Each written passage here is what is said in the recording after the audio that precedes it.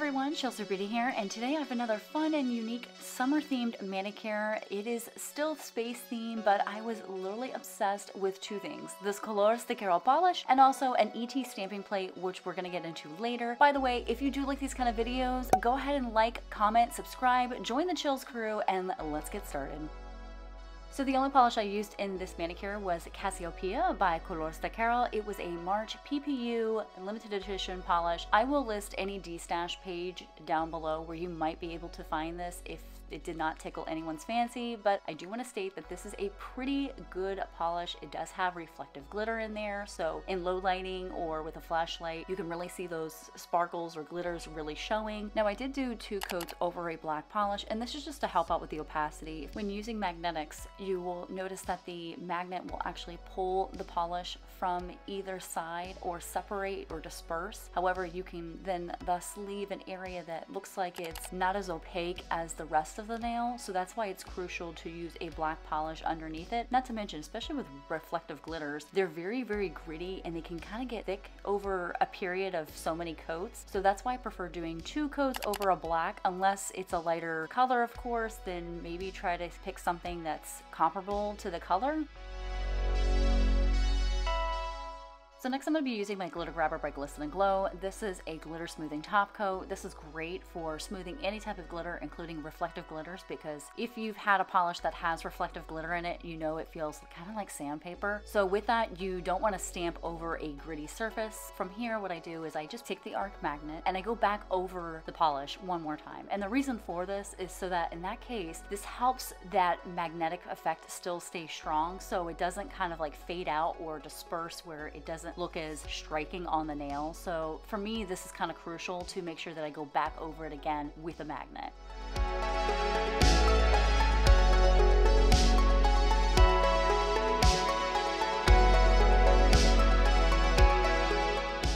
Now once the nail is completely dry, I can go in with my sticky base coat by Maniology. This is great when you're trying to adhere multiple stamps and you need some tack. So I wait about a minute and then I can go in with stamping, so it'll make it a lot easier.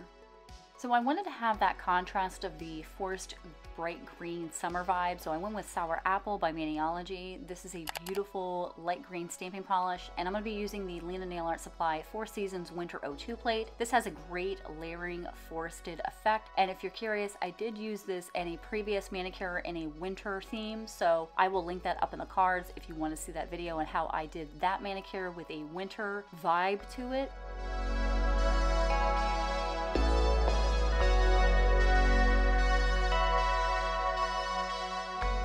Next I use Poison. This is a beautiful metallic emerald green polish that has a great formulation, very opaque. I didn't have any problems with this. I wanted some definition compared to the light green cream, so this is why I chose Poison, just to kind of add that contrast and definition, and just even a different finish to compare to the cream. I felt like it just added the right touch.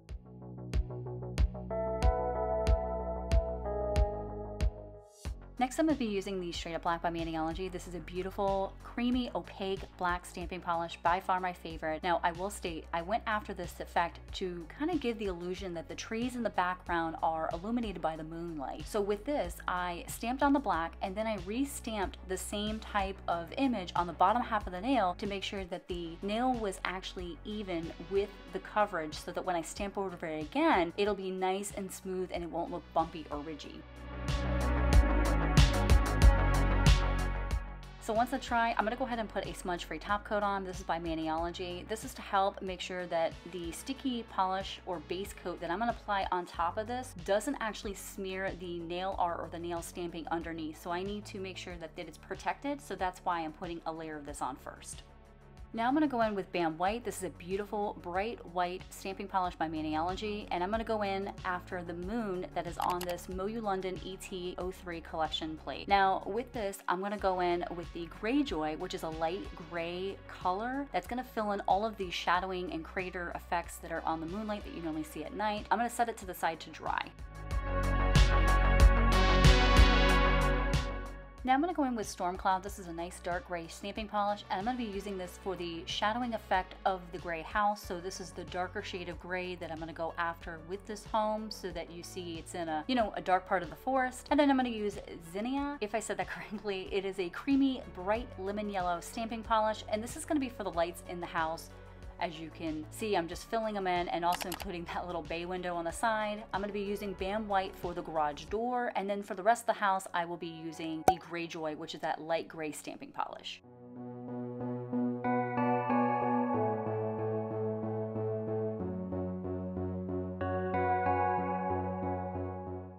Once I'm done filling in the stamp, I'm going to go ahead and set everything to the side to dry, and then I'm going to work on the next image. So I'm going to go after the spaceship here again in the 𝗏𝗄𝗄𝗏, that nice light gray, and then I'm going to go ahead and fill it in again with the 𝗬𝗍𝗍 just to kind of get some contrast and that there's lights on in the spaceship, and then I'm going to set that one to the side to dry.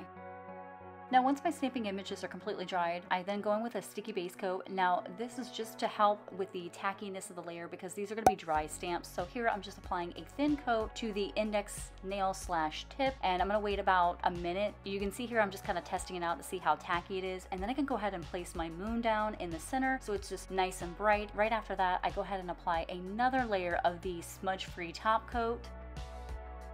So now I'm going to go after the spaceship image in Bam White. This is just to help that gray polish pop against that dark background. And here I'm going to place the spaceship right over that magnetic band where I'm putting it at an angle as if it's like the spaceship is pulling up the person with that beam of light. So that is the reason why I chose a straight line rather than the curved pattern. And then here, after I went ahead and placed my spaceship down, I went back in and then I could go ahead and place all of my trees down because I wanted to first put the spaceship down just to make sure that I got the right angle, I got everything correct, and then I could do the same technique again. As you can see, I'm just basically making a thin, nice even layer with that stamping polish on the bottom of the nail because I'm going to be placing the house at the bottom of it. So once everything is completely dried, I can then go in with my smudge-free top coat, apply a thin layer to this just to make sure that it doesn't smudge when I put my sticky base coat down. I feel like a broken record at this point, but then after that's completely dry, I apply a thin layer of the sticky base coat, wait about a minute, and then I can go ahead and start placing down the other stamps to this nail. So here I'm going after this beam of light. I'm taking a piece of like rolled up Scotch tape just to kind of get all the extra beams out, and I just want to put these two beams down just to emphasize the light that's coming down from the supposed spaceship. I'm going to be using the straight up black for the person being sucked up into the spaceship, and then I can finally put my house down. Now that the house is down, I can go ahead and place the 𝗀𝗀𝗄𝗏 clay, which is this dirt brown colored brown stamping polish. And I'm going to take a nail art brush.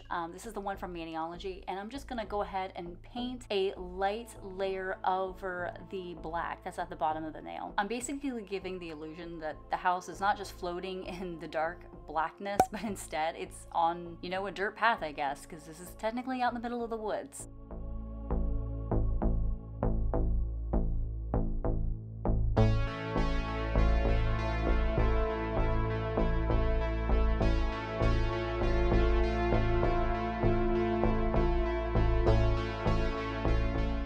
After the nails are completely dried, I go in with my Super Chick Lacquer quick drying top coat. I really enjoy this stuff because it makes your nails look really juicy, plump looking, super glossy. You can see that metallic finish behind those black trees and really making the other green really pop, along with the Starry Night look sky. I mean, even in indirect low lighting, as you can see here, this absolutely looks stunning. I love how the little guy looks like he's being beamed up into the spaceship, and it gives this beautiful Aurora Borealis look.